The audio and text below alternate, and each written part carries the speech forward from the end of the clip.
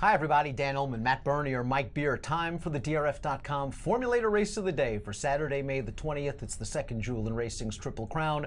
It's the Grade 1 Preakness for 3-year-olds. Let's take a peek at this field. Our Preakness Stakes coverage is presented by ExpressBet. And folks, remember to head on over to the Race of the Day event page on DRF.com and download those free Formulator past performances, handicap along with us as we take this field in post position order. The number one is Multiplier, Joel Rosario, Brendan Walsh. Matt, a horse that sort of defied his speed pedigree because he wants to run all day long. And Brendan Walsh has handled him that way as well. You look at it, you get the factor in a mare by Trippy. You would imagine he wants to go 6 furlongs. Instead, this horse seems like he just wants to go all day. I may have underestimated him going into the Illinois Derby. I thought he was just a bit of a grinder. And I thought he went and got a decent enough horse in Hedge Fund. And we'll see Hedge Fund, Mike Beer, earlier on in the Preakness card. He'll probably go off the favorite in the Sir Barton Stakes. Multiplier earned a fast buyer speed figure. He got a very nice ride from James Graham. Can you make the case that he's going to be sort of the looking at Lee in this year's race, sort of an under-the-radar closer that can clunk up and get a piece at the very least? I think he can. It's not going to be easy for him to win this race, but there's a lot of upside with this horse, and I liked his last race just fine. I think you're right. He got a good trip saving ground, but as you said, he came and got that horse on the lead in that race. I like the way that he finished it up. There are two big sort of new shooters with upside. They're drawn right next to each other in this race. I wouldn't be so surprised to find out that this horse turns out to be just as good as the other one. One of the new shooters in here. New shooters have not done well recently in the Preakness, but one of the well-fancied new shooters is the number 2 Cloud Computing for trainer Chad Brown. Mike, from your neck of the woods, you're the NYRA analyst for DRF.com. I thought he ran really well in the Gotham. What happened in the Wood? I guess if you want to say he didn't break that sharply from the gate in that race, it is worth remembering that Wood Day was a big speed day. And I guess once he got up to that start, maybe he compromised his own chances a little bit in that race. I personally didn't think that he ran that great. But I get the excuses for him. Only 3 starts, top trainer. They're being very confident with this horse. They've liked him from day one. I get all that. I also feel like he takes a ton of money in this race. And you know, we'll see what happens going forward. I hate the Wood as a race. I don't like anybody coming out of that race.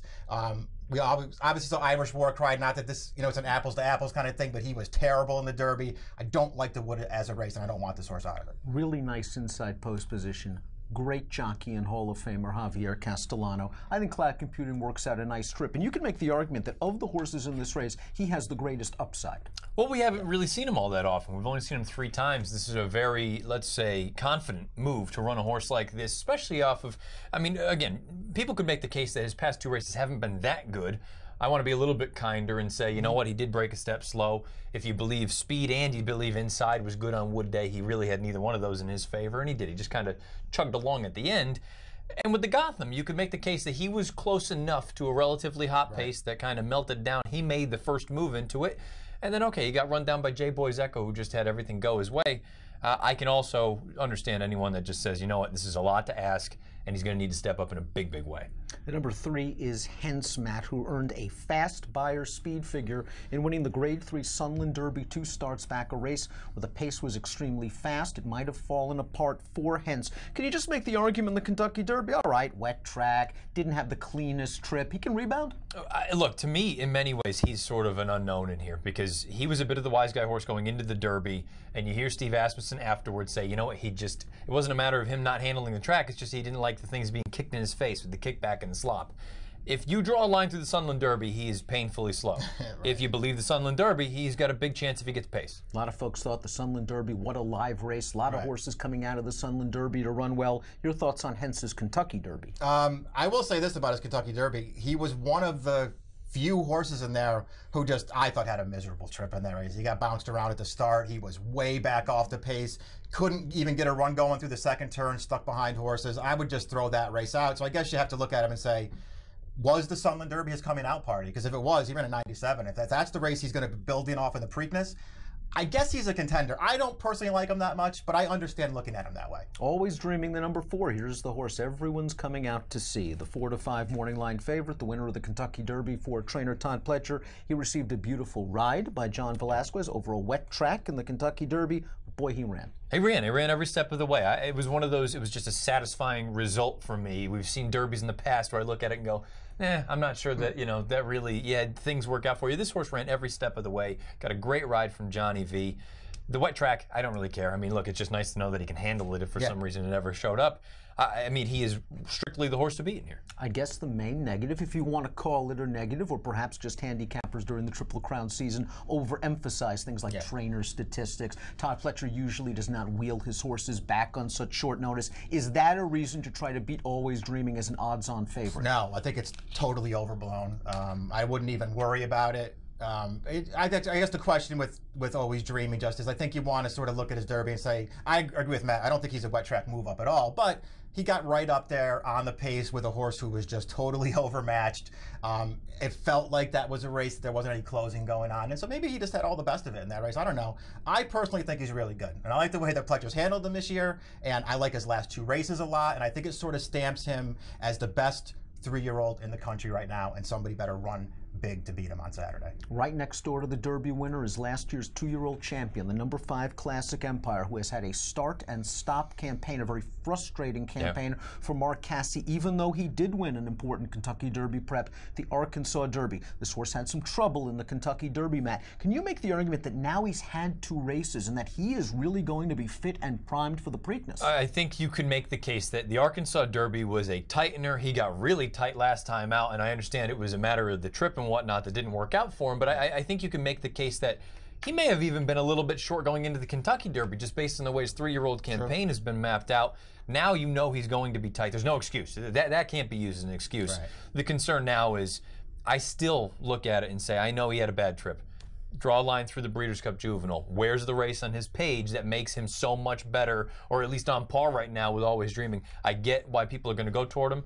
He's just kind of uninteresting to me. What kind of trip is he going to pull under Julien Leparoux? We saw in the Breeders' Cup Juvenile that this horse does have the speed to be close to the pace. Later on, we'll look at the Timeform US pace projector. We know Always Dreaming's fast. We know Conquest Mo Money is fast. Where will Classic Empire be? He is versatile enough that there are options. Yeah, I think Leparoux's got to go with Always Dreaming in this race and try and keep right up in his hip pocket in this race and just, you know what, turn it into a horse race and see if you're good enough to do it. He has the 102 buyer. Listen, Always Dreaming's got the 102 for the Derby. This horse is as fast as Always Dreaming off of that race last year as a 2-year-old. I think the real problem with him is he's run 3 times now as a 3-year-old. None of them, to me, are particularly compelling performances. He's run an 87, a 94, and a 90 as a 3-year-old.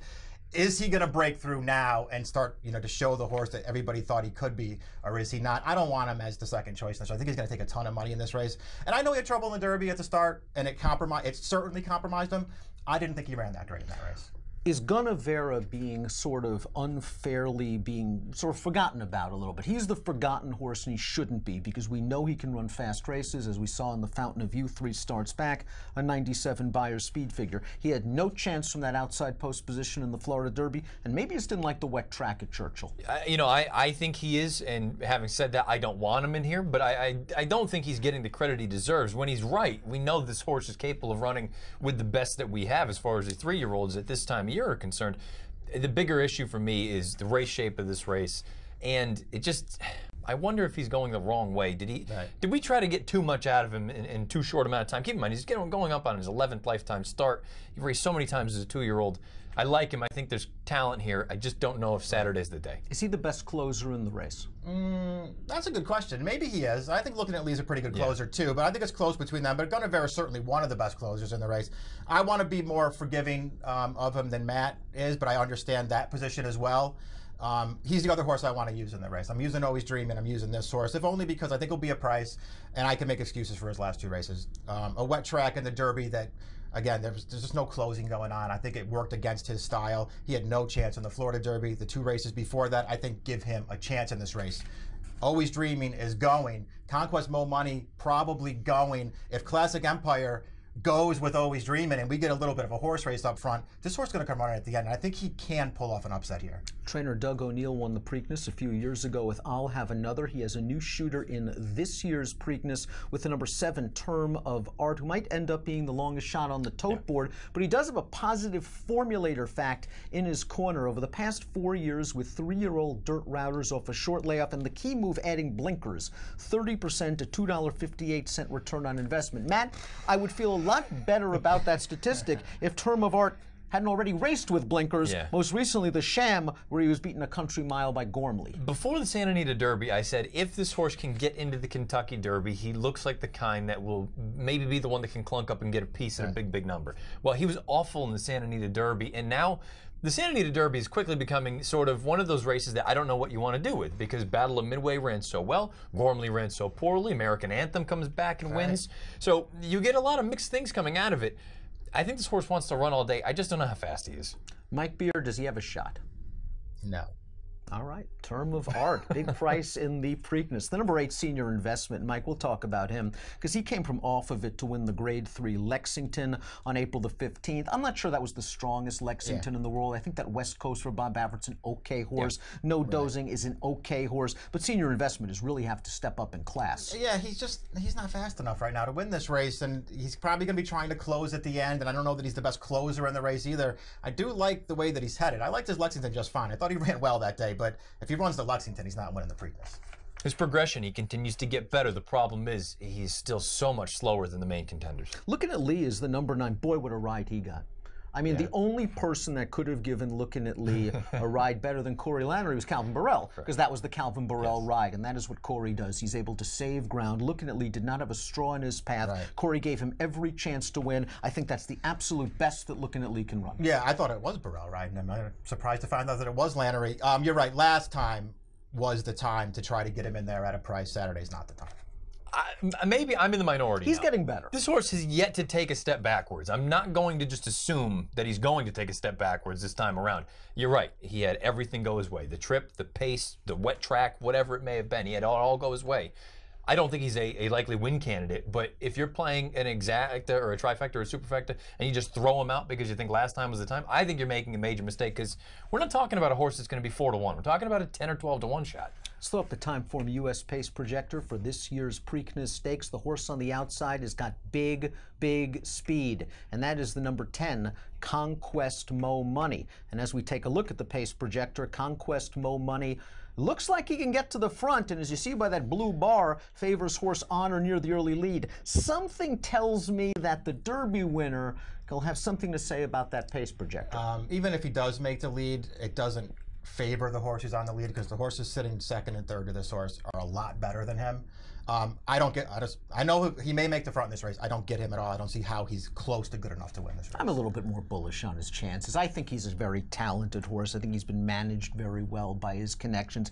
Is he as good as Always Dreaming in Classic Empire? Probably not right now. Is he? I think I think he ran a much better race than Hence, I thought, in the Sunland Derby. I thought he ran well that day. I don't know. I think he's a really nice horse. I think he has a lot of upside. I wouldn't be surprised if he gets a nice check in here. I'm stunned at the amount of people I'm seeing that love this horse as opposed to Cloud Computing. I understand Conquest Mo Money. I get the idea that you're going to go.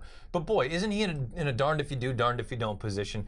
If you want to win the race, you got to try to clear. And guess what? You're not as good as the other horses, in my opinion. Maybe I'll be proven wrong. Yeah, isn't the trip that you want maybe the trip that Cloud Computing's going to get? Yeah, sort of. I don't think you want to be out there on the front with Always Dreaming coming after you. I think that's a really tough position to be in. Let's take a look at our top selections for this year's Preakness Stakes. Mike, you and I, we'd like to get clever, but we just think that Always Dreaming's the most likely winner, that will get a similar close to the pace trip as he did in the Kentucky Derby. He is way the horse to beat. Matt's being a little bit more adventurous with the 12-to-1 morning line on Cloud Computing. You're getting Javier, you're getting Chad, and he probably does get a nice trip in behind 3 horses. And it's acknowledging that, I mean, Always Dreaming is way the horse to beat. Nobody's going to deny that, but I just feel like this horse, Chad has always handled him like he's very, very talented. Like, who knows what this horse could end up being. Sounds like he's training up to this very well.